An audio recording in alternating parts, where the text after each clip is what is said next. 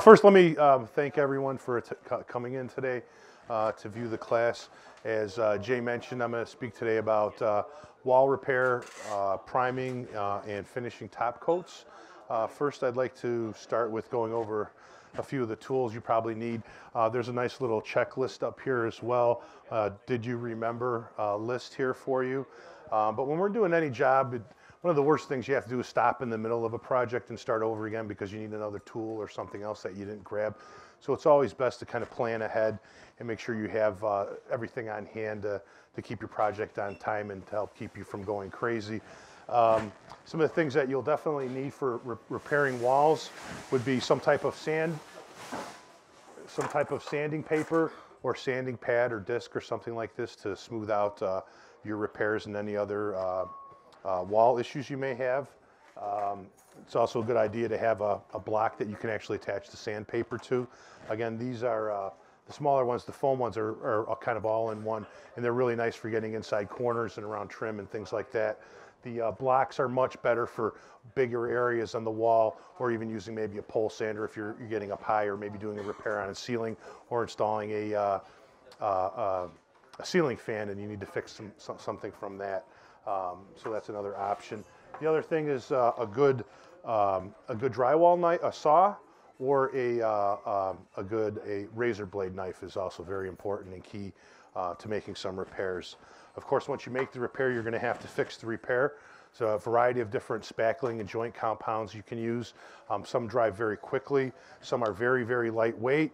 The vinyl ones, which this is about less than half the size of this one, actually weighs more than the big one does. This is a lightweight material. This is a vinyl compound. Some of these can be used interior or exterior. There are some limitations on dry time and different things like that. I always suggest reading the back of the label or talking to the store professional before you start your job to make sure you got the right compound for what you're doing. Some jobs might require actually two different ones. Sometimes you need a heavier, a full-bodied one for the larger repairs, and then something like a lightweight one to go over the top of it for your final coat or something like that. There are also different types of patches available. You have a straight mesh patch, and this is kind of a newer one here. This one, you actually repair a hole, and it comes with the paper, a little piece of drywall in it attached and everything, and we'll review that in a little bit. Never hurts to have a good scraper on hand either. It's a very important tool. You get a good scraper like this, and if you hang on to it, it should pretty much last your whole life. So a small investment for something you'll probably have for a very long time. Also, before you start painting, some of the things that you might need would be different kinds of tapes. There's a lot of different kinds of tapes. Quality is going to mean a lot. A lot of times on the less expensive products, you'll get bleed through at the tape line. The more expensive products, typically higher in quality, will help you keep a good crisp paint line. Also, prior to painting, you're going to want to make sure your cleanup is easy. There's very nice, inexpensive disposable drop cloths, from canvas to mesh to paper types of material and plastic. And of course, we do have the more heavy-duty kind of professional ones if you're doing extensive work or it's something that you do for a living or you do on weekends or something like that. You do repairs in your own building or apartment building. And then, of course, we'll get into the primers and the top coats. Does anyone have any questions so far about anything we've discussed yet? All right, great. Well, we'll get into the, one last thing I wanted to mention too is the drywall tape, and this is used for larger repairs. This is the mesh kind, which is the one I typically prefer for intermediate or novice weekend warriors, if you will, taking on your own projects. Could you do me a favor? There we go. Thanks, Jay. All right. Can't seem to unravel a roll of tape, so but I wanted to show you a couple little things here as far as some repair go. These are very small repairs, kind of resembling what a lot of us see with little nail holes, things like that in the drywall. Most of the time, these don't require anything special other than just a top coat of a patch, maybe a second coat with a light sanding when you're done. A little bit deeper patch, a little bit deeper scar is going to require more attention. And then, of course, we've got teenagers or someone upset. This is good size because it's bigger than your fist, so it'll cover up most of the holes, especially even around the college here. So that's probably why they designed it that size. One trick I will tell you that I've picked up over the years is a lot of times, especially with nail holes, you will get a lot of the material, the actual paper from the drywall will be sticking up when the nail is removed. And you really do want to have that either flush with this or removed. An easy way to do it is to take a pencil or a pen or even this tool and just poke in where that nail was, and then that'll set that just below the surface for you, because you don't want these hairs sticking up after you patch it. You could sand it, and then if you start tearing it, you could actually start pulling the paper off, and then you're going to have a bigger mess to clean up. So minor repairs like this are typically very easy. I usually like doing the really lightweight stuff because it's easy to move around and it dries quickly. For something like this, we just need a small amount. We put a small amount on there, small amount over these holes, allow this to dry, come back and give it a light sanding, and then you're ready for your second coat, light sanding, and then your primer. Depending on, I can hear that. There'll be some cuts in this video. Okay, good. Editing purposes only. Let's see, I kind of lost my place here. This would need one light sanding after this, and maybe another coat of drywall compound and the light sanding. Depending on the product you're using, environmental conditions, it's going to depend on how quickly you can paint over it. Some of these products are going to dry pretty quickly and recommend that you can be painted in just a few hours. Some of them will say overnight or even longer, depending on the product, depending on drying conditions and how much of the product you actually use. Sometimes we do have deeper repairs and things like that. We're going to have a lot of compound and stuff like that. It's going to take longer for it to dry. So, One more adjustment. all right, a little quiet. Let's try that. All right, that's much better. Thank you. For these larger repairs, Jay was kind enough to get the tape started for me. The thing I like about this over conventional paper tape is this actually has an adhesive on it, so it will stick where you want it to go. Normally, something like this is used for the larger repairs, or if you're joining two sheets of drywall in the seam joint to put the two pieces of drywall together. I'll show you how this is used on a moderately small hole here. Typically, you can either put it on prior to or post compound. And most of the time, it's better just to put it on first, although you can put it on afterwards because this has a lot of nice holes for the compound to go through. So I recommend for the first coat. The other thing you want to be careful is you really don't want to build any of these up too high, because one, these all do harden and dry. Some of them are easier to get off than others, but a lot of them can be quite a bit difficult, more difficult to sand. So you don't want to get a big buildup on there where you're going to have to put a lot of effort into it later and do some sanding. Once you get your material on there, you can take your patch, get it to the length you want, and cut it with your handy scraper tool. They say 9-in-1, it's probably got a million different uses. Put this right over the patch itself. Again, with that tape on there, or the adhesive, it'll stick nicely to your surface. You don't have to worry about it. Then you come back and put another light coat just over the tape here. Make a nice mess on the table. This is why you have a drop cloth. Just wanted to demonstrate that for you. Put a nice coat on here. Spread it out nice and even. And again, right away, absolutely, yeah. Yeah, you want to get that smoothed out and get your first coat on there. The first coat doesn't have to be perfect, but you definitely want to be sure, like I said before, is you don't want to have too much of a buildup on it, because then you're going to be coming back doing a lot of sanding on this later. Something that is large, this size or larger, between like 2 sheets of drywall, normally that would take 3, sometimes 4 different coats to get it as smooth as you like. A lot of it depends on your wall, the existing wall, and what's on the wall. Keep in mind when we do a repair, especially over an existing wall, a lot of times what you'll have is you'll have a wall that's had multiple coats of paint on it, and the wall will have a little bit of a texture from that. Now you're putting a nice smooth coat on here, then you're going to sand it smooth and put another smooth coat on top of that, so you could notice a texture difference, yes. Of paint and wallpaper. Quite a mess. Yeah, and that's probably the biggest reason residentially we eased off a lot of using wall coverings, wallpaper and things like that, because when you want to change it, it is very difficult. You have to remove the paper, prime and seal it very well. And if you try to rush that process, because we use a lot of water to take that off, you can get blisters and have drying issues and different problems with your paint, as well as your spackle. Yes? What purpose does that screening mesh stuff too. Well, a lot of these compounds, when you put them on, they will shrink a little bit, and this helps keep them from cracking. Especially if you got a wider gap like you would have on like a butt joint, or if you would have a larger repair that you're doing. If you didn't use the tape, you run the risk of having it crack in the middle of the joint. And this stuff really does kind of, once you get a crack in mud, if you will, or joint compound, very difficult. It doesn't like to repair itself, or even painting over it. A lot of times that little hairline crack will show again. This definitely helps keep that at bay. Also, keep in mind, I didn't mention you have general drywall repair from damage. And there's also what we call stress cracks in coatings. They'll typically happen above doors and windows, your exterior door. I actually have one in my house, and this is caused by either movement of the door, maybe someone like slamming doors, or more commonly what happens is your building starts settling, and as your structure settles, it creates stress. And of course, the easiest place to crack isn't going to be the middle of the drywall, it's going to be the joint here where the compound is. And again, the tape will help a little bit with that, but if you have a moving stress crack, there's no amount of tape or patching that's going to permanently fix that. The structure itself would have to be addressed. So, do you have a question back there anywhere? Okay. Again, after these are dry, we come back with our sanding block, give these a nice coat. In fact, these are almost dry, which is kind of why I like using the lightweight stuff, especially on the smaller nail holes and things like that. We just give this a simple, real simple light sanding. And then we put one more finish coat on. That's the contraction you were talking about? Yes. Yeah.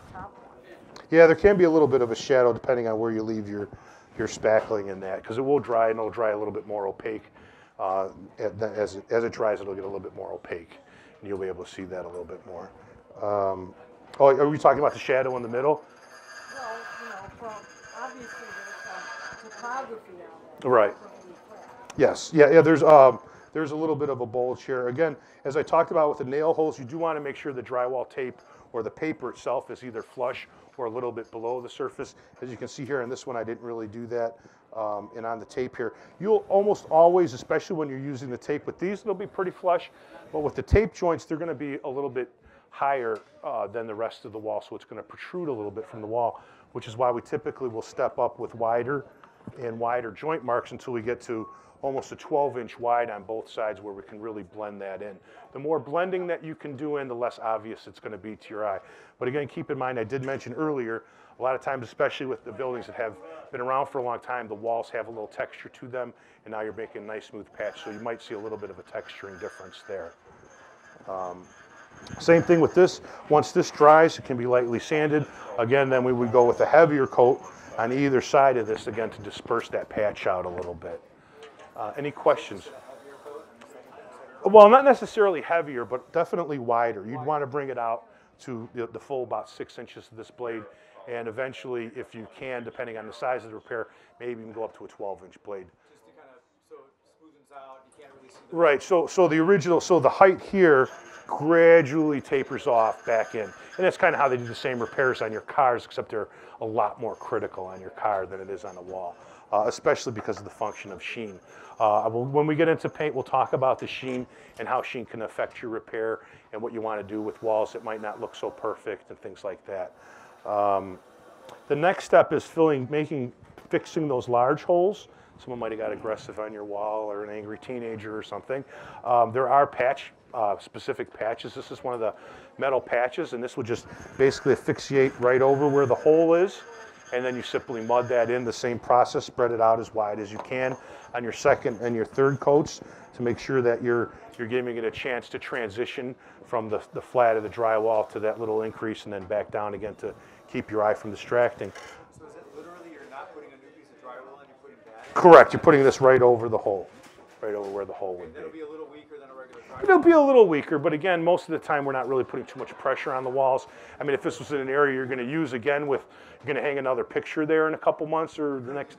No, absolutely not. No, you'd want to do a major repair. And for something like that, if you're going to need the wall to be, structurally sound to hang pictures or something like that, really what you need to do is cut a chunk of it out and put another chunk back in there, and then go back to your tape system and, What did I do with it now? And tape the whole thing off. It's underneath here. There. Nope, it's not. Right on. Oh, here we go. It's too close to me. Yeah, tape the seam. Absolutely. All four sides of it, about half on each side. How narrow does that seam have to be? Is there a minimum or maximum? Well, you don't want it to be too big because again, these compounds can crack. So, too small isn't that. You want to be sure it fits. If it's a little snug, it's fine. The thing you really have to watch out for when you do patch like this is you'll notice drywall where it butts up against each other. They actually compress this a little bit, so you have a little indentation, so you can put your paper in there and your plaster and keep it almost as level with the drywall. When you cut in a patch like this, we don't have that beveled edge anymore. So you just want to be sure and trim your paper off and make sure that you've got enough of an area so you don't have paper like I do. I have a little bit of paper actually sticking out on this one here. So you want to make sure and not do that. And also, you're going to want to use a razor blade for cutting this. Drywall saws are nice for making rough holes, but a razor blade will leave a much nicer edge here for you. And again, you don't want a bunch of jagged paper sticking up through your repair. For larger holes that don't need a complete replacement, this is a nice kit here. This actually comes with a little piece of drywall in the middle of it, and this circle, the styrofoam circle, works as a template. So you put this over the hole on the wall, the template, you draw it out, and then you simply cut that circle out, pop it out. This patch goes on it, and then you see similar, it's got the tape itself already attached to it, so the whole thing fits over the repair. You've got your tape, drywall, and everything right in that, and then you can just start mudding that in around the hole. You want a clean cut on that hole, but at that point it's pretty straightforward. Yeah, absolutely, and in fact, that hole, it doesn't have to be actually quite as clean cut as you would if you were butting a piece of drywall up to it, because the tape will actually cover, should cover that hole that you make. Because this, again, this is basically, there's a piece of drywall in here, basically affixed to a piece of drywall tape. So you cut the hole out with the template provided here, pop this right on there, and then start your mudding. So fairly simple process. But again, if you're going to come back here and try to hang a painting, attach it to the spot in the wall, this would not work for something like that. You would need to do a larger repair where you could get some anchor supports to your drywall.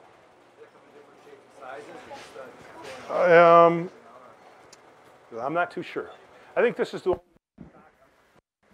Sorry, that's me. Okay. I'm sure there are different sizes out there, but really, if you start getting too much bigger than this, probably almost better off going to replace the whole board and the sheet like that. What do you support it with? Well, you know, there's a lot of tricks to the trade. You know, theoretically, you could cut it back to the studs and expose half of the stud. That gets really difficult. A lot of times people will just put a backer board on either side of the stud, screw or nail it into the stud, and then just screw or nail the drywall into the side supports.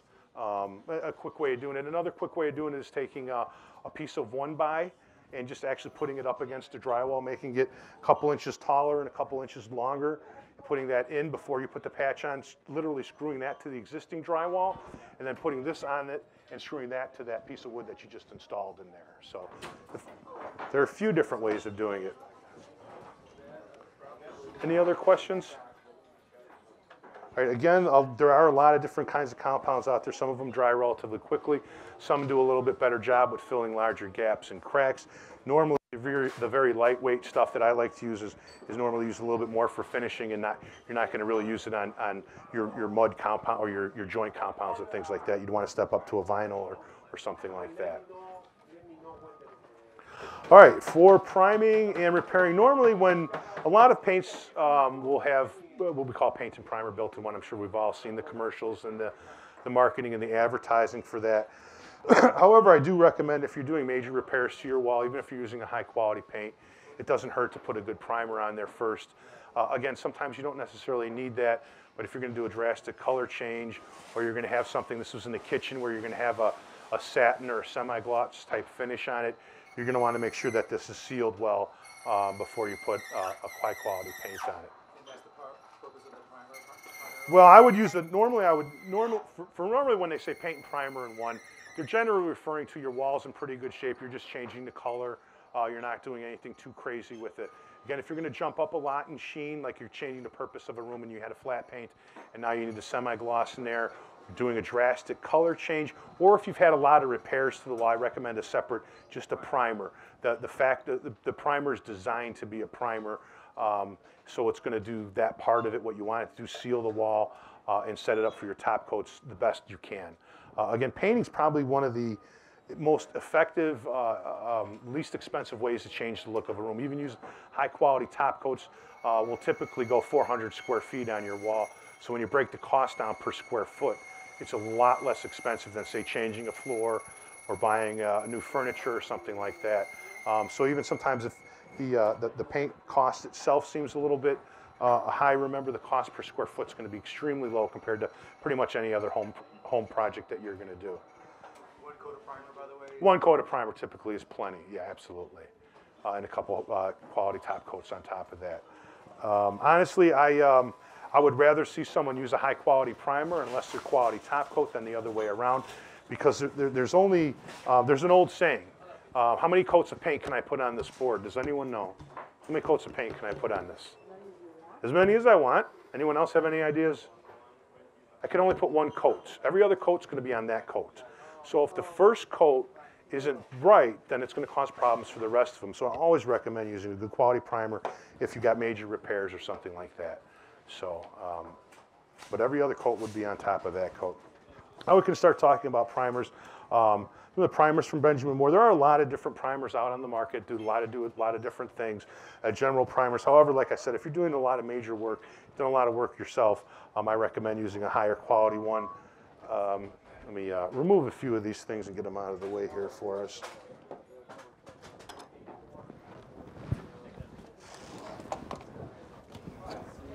So there's the example of a good razor blade knife that you might use. Again, something like this, buying something higher quality where you could just change the blade out, it's just going to save you time and money.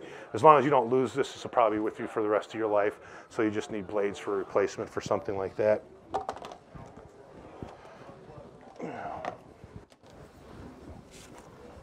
I just get a little bit of room to work.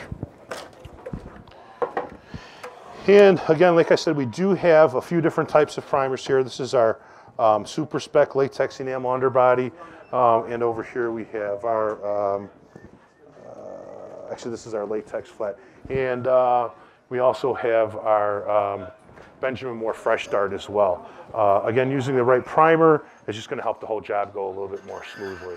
For top coats, now this is where it's going to depend a lot on the situation, what your expectations are, what's in the environment, and what you really want it to do. So there's a lot of questions. There's no one could say, oh, this is the paint for you, walk out the door with it, because depending on the application, it might not be the right paint. Of course, we have interior and exterior, but we're going to focus on interior paint today, and finishes as well. I mentioned earlier kind of how they repair your car is somewhat similar to how you repair a wall. They use Bondo and different things like that.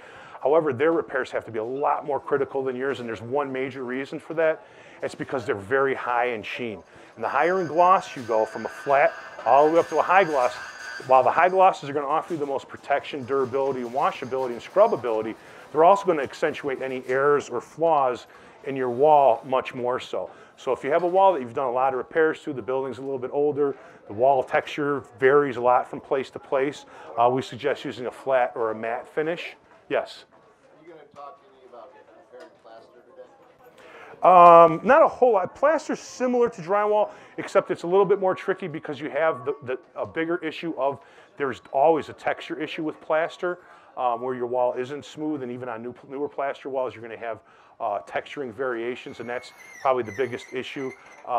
There's not a whole lot of difference between repairing that, except unless you're doing major repair, and then you probably either want some good experience or get a professional to do major repair on plaster.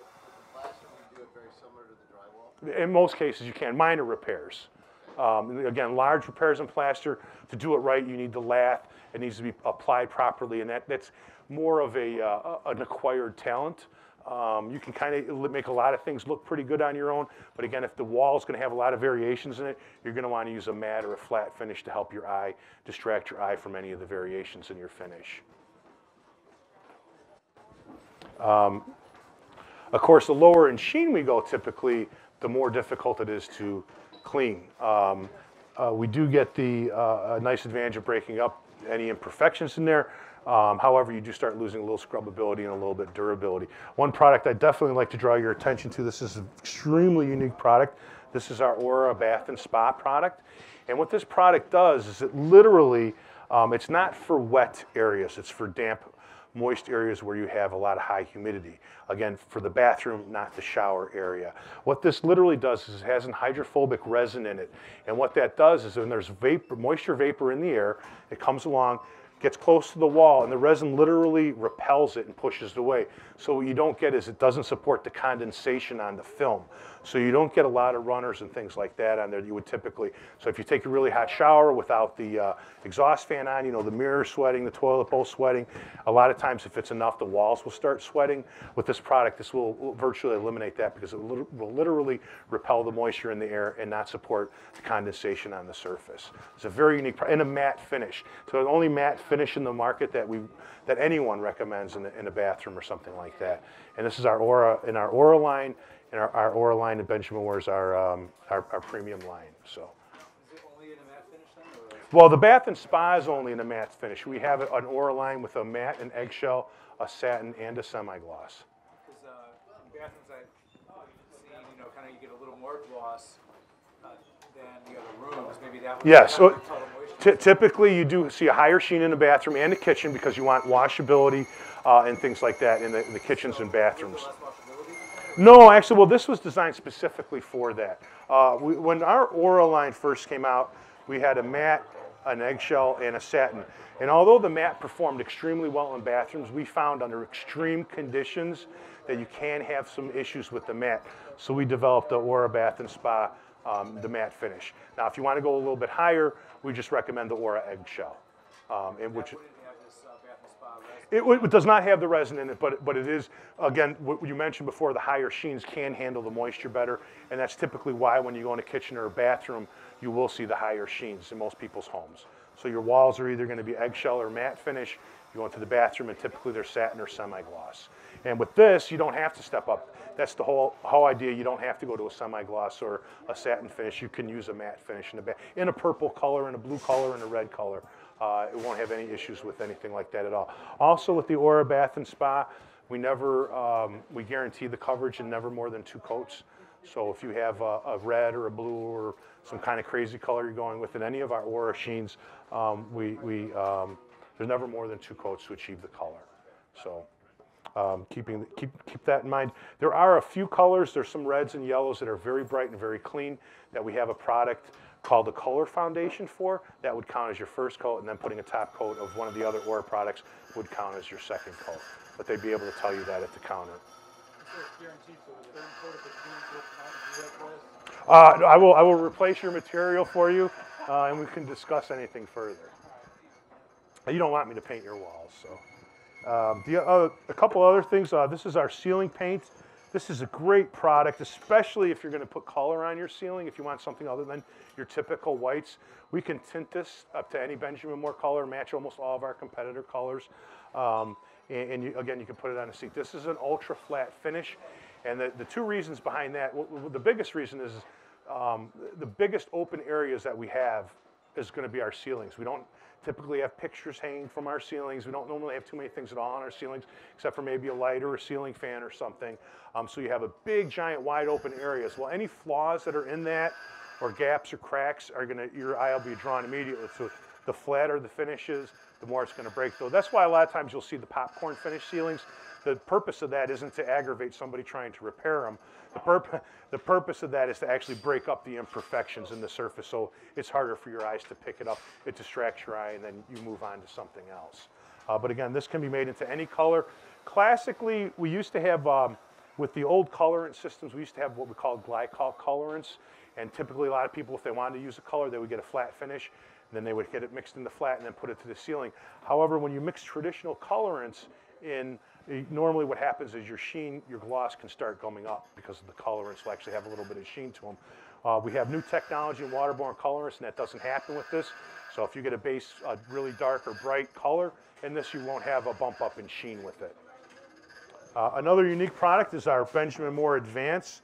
This is usually generally a trim paint, but you could use it on a wall if you want. Right now there's a satin semi-gloss and a high gloss finish on this. This is an oil-based paint, and people say, I don't want to use oil, it smells, it's not. This is a waterborne oil-based paint. So it does have the same resin or a similar resin to typical oil-based paints. However, this is a plant oil that we've modified to be dispersed in a water solution. So this is a extremely low odor. It doesn't have the typical solvents that you'd find in oil-based paints in it. This has almost every one of the characteristics you like about oil-based paints and minimizes most of the ones you don't like. One of the big ones is odor. A lot of people don't, and I don't blame them. I don't like using oil-based paints. They have a strong odor. Takes a while for that to dissipate. This is dispersed in water, so you don't have that odor. The other nice thing is if you have a really white trim, classic oil-based paints can yellow rather quickly when exposed to ultraviolet light or completely blocked off from ultraviolet light. We see this a lot with formal dining rooms with pocket doors. We paint the trims and the doors at the same time in a nice oil-based white finish. Christmas, Thanksgiving rolls around, you close the doors, and all of a sudden, well, who painted the doors yellow? Well, no one did. When you put them away and they're completely devoid of light, they can actually yellow faster.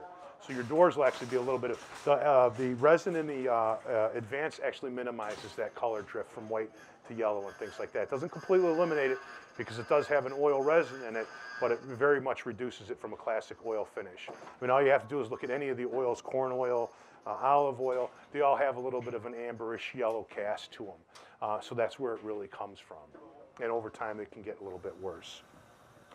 Then we have, of course, our typical wall coatings. We have the commercial coatings from our Ultra Spec line to our Super High line. A little bit used more for commercial projects, apartment maintenance and things like that, where you kind of want to get something on there that's going to look good, maybe not be the best quality, but budget conscious. And of course, we have our Ben line and our premium Regal Select line. The nice thing about our Regal Select line is we have a variety of finishes in it. We have a flat finish, which would typically either be used for walls or ceiling. Then we have a matte finish, and I'll stop there because a lot of people, when you start talking about finishes, there are no industry rules. Someone's satin finish might be more related to someone's semi-gloss finish or something like that. We do have sheen cards here. You can always take a look at the sheen card to make sure you're getting the gloss you want. However, I get questions a lot, well, what's the difference between flat and matte? Well, typically matte is a newer finish. Flat is a much older finish, but people wanted to put a flat in an area because they wanted to either hide some imperfections or they're adverse to sheen. They don't like the high sheen, so they wanted to use a flat. The problem with flat paints is they're not very scrubbable. They're somewhat washable, and there's another thing, a difference between washable and scrubbable. Flats typically aren't very scrubbable, and so you can have some issues with that. So what the industry has done, and Benjamin Moore has done, is we introduced a matte finish. And the matte is basically a flat finish with just a little bit of sheen to just give it that little bit of extra durability, washability, and scrubbability over the flat. So you can put something on a wall that appears to be flat, but will have a little bit of durability to it. The next step up from there would be an eggshell finish. And the eggshell and the matte are kind of battling for probably 20 years now. The eggshell finish has been the most popular for a wall finish. Recently, the last few years, the matte finish is kind of catching up. So the matte and the eggshell are almost neck and neck for your most popular wall finish. From there, in the Regal line, we go up to what we call a pearl finish, which is somewhat similar to what you'd find a satin finish in other places. That's a nice alternative if you don't want to go all the way up to a semi-gloss. You do need a little extra protection in the area, maybe your entranceway or your home where people are kicking shoes off and everybody comes to your house, comes in through that front entrance there, and it starts to get dirty and dingy. You want something with a little bit more durability there, a little sheen. This comes in a pearl finish, which is nice. Again, you don't have to go all the way up to the semi-gloss finish. And it also can be used on trim and things like that. Again, if you don't want to stay, if you want to stay a little bit away from the semi-gloss type finish. And then it is available, as I said, in the semi-gloss. So there's a flat, a matte, an eggshell, pearl, and a semi-gloss in the Regal line. So pretty much cover all your coating needs. If you need something higher than a semi-gloss, I definitely recommend our Advance. The high gloss in the Advance does another thing that latex-based paints have a hard time doing. The high gloss, the sheen of it, is something very difficult for latex paints to get to. If you have oil and it dries and it gets hard, it actually looks very, very shiny, and that's the Advance. The Advance will give you that wet look. It's typically used in an area where you want to accentuate something, maybe a fireplace, maybe you have some artwork you want to frame off and draw your eye to it, so you do something, a high sheen, that will pull your eye into to the artwork or the area where you're trying to attract attention to. Any questions about paint primers, finish coats, drywall repair? Again, these are major, generally speaking, kind of the minor repairs. You know, getting into major repairs, or someone mentioned earlier, large plaster repairs or something like that, you may want to go with a professional or gain a little bit of experience and test out a couple things to be sure you're going to get the finish you want. But again, one of the bigger issues is you do end up making a nice repair on your wall. It's nice and flat and flush, and the rest of the wall was painted 5 times, and there'll be a little bit of a texture difference here. So just keep that in mind. What a lot of guys will do is when they spot prime these in, they'll just do maybe a spot prime or whatever, a heavier nap roller to actually put a little texture on the primer so that you get some of the texturing back so it's not as obvious as a transition. Again, going down in sheen will help that greatly as well. Stepping down to, say, a matte finish from an eggshell will help with that. Any other questions, problems that you've had, or concerns? I'm sorry? Oh, yes, there's no extra charge for that. That's my logo, actually. It's in all of my work. So, yeah, but that's why you want to definitely pay attention to your stuff and not touch it, and make sure it's dry before you start overcoating it. This time of the year, we get a lot of humidity out. If you do extensive amount of patchwork, rush or paint jobs, you can get what we call blisters, where all of a sudden everything looks fine. You come back in a couple hours, and all of a sudden your wall has blisters and spot. It's typically what happens was there's just too much moisture still in the wall, and you're going to just need to allow that to dry, sand the blisters, and then recoat the wall. But you don't want to rush it. You want to be sure it dries thoroughly before you coat it. Again, reading the backs of the cans, the paint cans, and especially the different types of joint compounds that are out there to make sure you're using the appropriate one for yourself.